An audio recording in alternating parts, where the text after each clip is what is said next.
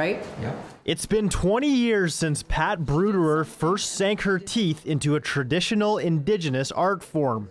And now Pat, who's also known as Half Moon Woman, is one of the few in the world who has mastered birch bark biting. It goes back probably thousands of years.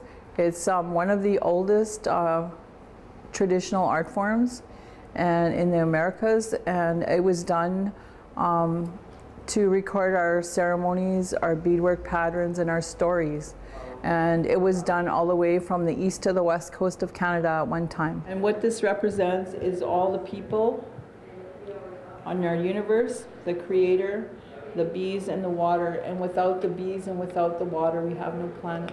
It's now a declining activity, but one the Churchill-born artist of Cree descent continues to pass on. I've gone to schools. I've taught up to 3,000 kids a year in some schools. And last year I went to Yellowknife and I taught 300 kids in Yellowknife how to do birch bark biting, and they really loved it. I passed it down 2 generations in my family. I've taught my family, all my children and my grandchildren how to do this. Well, when you unfold it, because it's very sticky. For Half Moon Woman, it doesn't take long to create a piece. The average piece takes me probably minutes.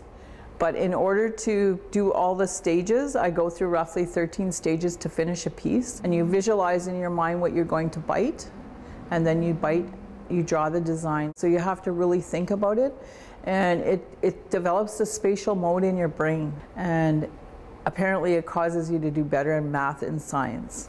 That's what they've just discovered. Birch bark has played a huge role in Indigenous culture. Families used to go out for probably a week at a time just to collect birch bark. When you go out collecting, it's very healing for the family. Birch bark was collected for all kinds of things. People were birthed onto birch bark because it's probably one of the most sanitary things out there. And also people were, when they left in birch bark. They were wrapped and buried in birch bark instead of a wooden box. The biting is very healing because it takes your mind completely off everything.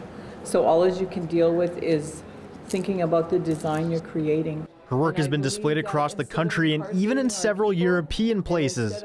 Even after decades of biting, her teeth are no worse for wear. Of course, your teeth wear down, but birch bark is added into toothpaste now because they've discovered that it stops tooth decay and gum disease. Her bark has bite, and it's made Half Moon Woman one of the more unique artists around the world. Every time you open your design, it's totally different.